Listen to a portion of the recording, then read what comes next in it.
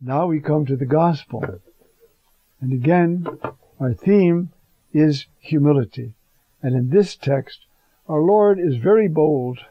It's very, very helpful too. He's at a banquet. Where's the English? Oh, here it is.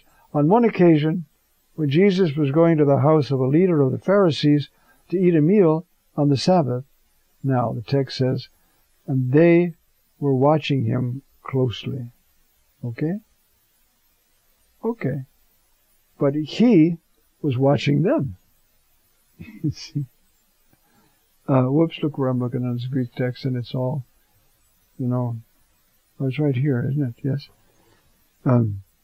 See, they were watching him.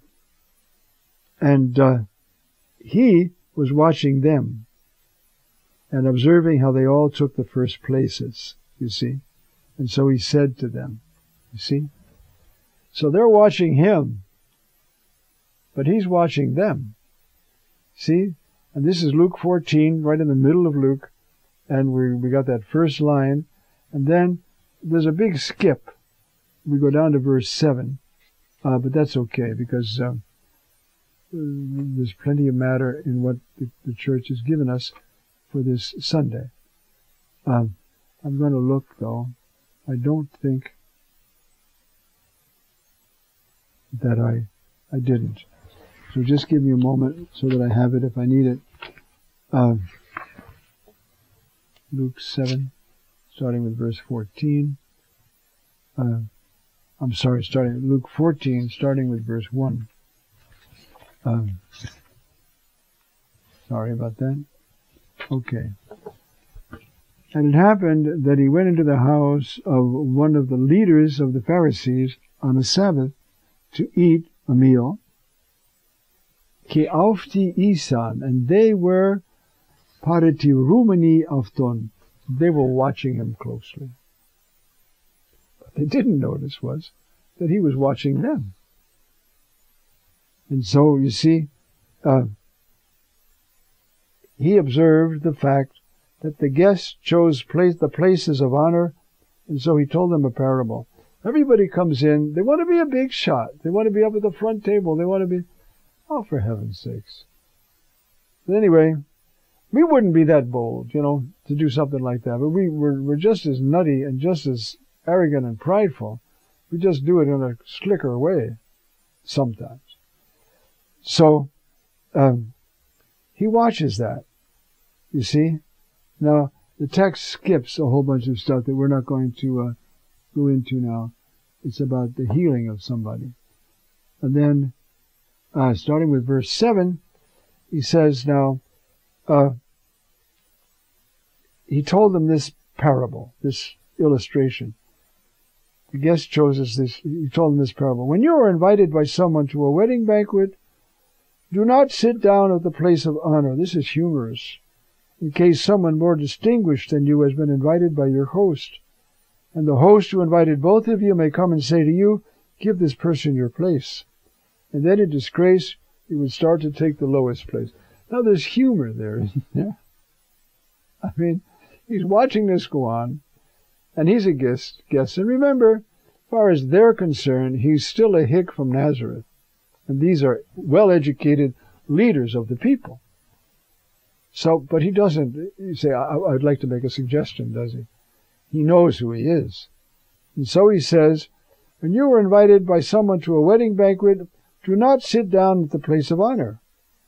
Why? Because you're humble? No. In case someone more distinguished than you has been invited by your host. And then the host who invited both of you may come and say to you, give this person your place. And then in disgrace, you would start to take the lowest place. Do you feel the humor? Don't try to be big shot all the time, because you're going to get tripped up and then you're going to look like a jerk and you're going to be at the bottom of the line. That's so humorous, I think. When you're invited, go and sit down at the lowest place, so that when your host comes, he may say to you, friend, move up higher. Then you will be honored in the presence of all who sit at the table with you. That's his little piece of advice. Remember, he's not among his friends or his disciples. He's at this upper class group of scholars, and he's there. And he's lecturing them. Why? Because he's the Son of God, and he's trying to help them. So when you're invited, go sit at the lowest place, so that when your host comes, he may say to you, "Friend, move up higher." Then you will be honored in the presence of all who sit at the table with you. And then he goes on to describe what he's talking about. For all who exalt themselves will be humbled, and those who humble themselves will be exalted. And that's the first. There's two lessons we're going to get from this text. The first one is that one. Now, that isn't saying, well, look, I think I'll go down low, and then they'll invite me up, and then I'll look like a big shot. No, it's just, I'm happy here. I want the man to have a nice party, and it's a wedding banquet. Everybody be, greeting and caring about the bride and the groom, and I'll just sit here and enjoy myself. That'll be great. Because I don't need a whole lot of affirmation. Why not? Because I'm affirmed by Jesus Christ, the Son of God. Every day he talks to me. Every day he forgives my sins. Every day he feeds me on his body and blood. I don't need that. And I'm all upset if it doesn't happen. Well, we're all upset because we're so stupid. But he says, like, if you want to look good, take the lowest place. It's so humorous. And then they'll make you up, they'll bring you up, and everybody will think you're some kind of big shot. Then you'll be happy. Now, what's behind all that? If that's what makes you happy, fella, you got a long way to go. What ought to make you happy is that my Father loves you, that he's given you life, that he's given you honor, that he's made you a Jew so that you know the dealings of my Father with your people. That's your honor. Not that you're up at the top table or something, you see? So that's the first lesson you can get from the meal. But now there's another one. He said to the one who invited him, when you give a luncheon or a dinner, do not invite your friends or your brothers or your relatives or rich neighbors, in case they may invite you in return and you would be repaid. What a tragedy, you're repaid. When you give a banquet, invite the poor, the crippled, the lame, and the blind, and you will be blessed, because they cannot repay you. For you will be repaid at the resurrection of the righteous. Every time I read this text, I think of a time. I was in Rome.